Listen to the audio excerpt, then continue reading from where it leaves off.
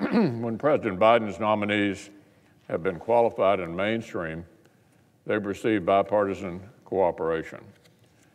But the President's choice to head a key division at the Department of Justice as an Assistant Attorney General failed to even advance out of the committee. The Democratic leader had to reach into the Judiciary Committee and rescue the nomination of Kristen Clarke. Our colleagues on the committee did not give her a favorable recommendation. That's because of a long history of statements that placed the nominee on, frankly, the far left fringe of the political spectrum.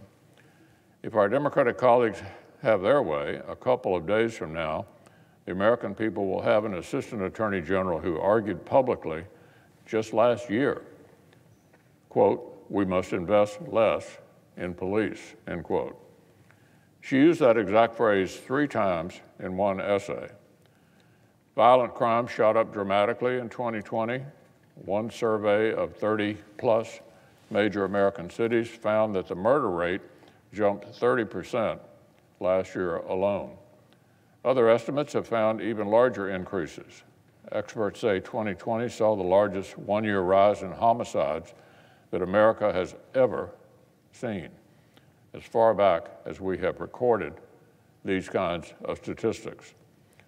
Early data from this year suggests that 2021 may even be worse, but apparently the President's response to this violent crime is to have a proponent of defunding the police help run the Department of Justice.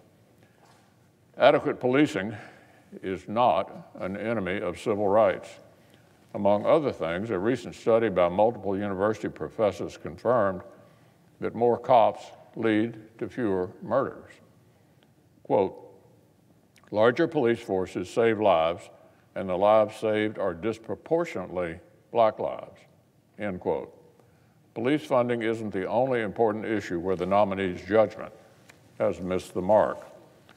3 years ago, when the then Attorney General was standing up a task force on religious liberty, Ms. Clarke said this was designed, quote, "to make it easier for people to use religion to mask their discriminatory goals." An incredibly out-of-touch, far-left statement. Finally, we're currently watching an alarming spike in anti-Semitic attacks and violence across our country.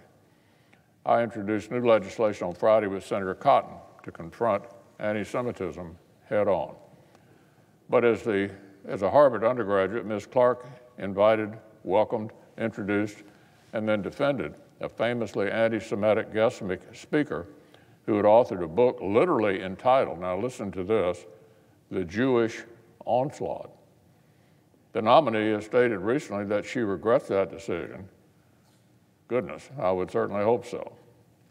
Yet she also claims that her op-ed from just last year, which asserted three times, that we must invest less in police, was not actually suggesting that we invest less in police.